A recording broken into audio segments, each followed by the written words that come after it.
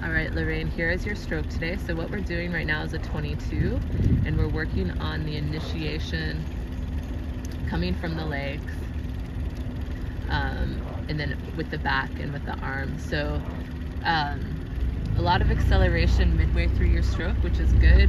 I think that we could get a little bit more connection at the front end of the stroke, and I think that that would just come from staying in that forward position a little bit longer at the hips, like we've been working on together.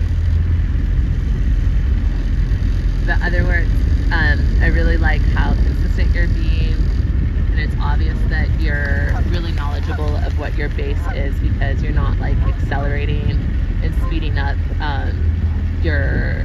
and not like crashing and burning. You're just going at a super consistent pace, so that's good.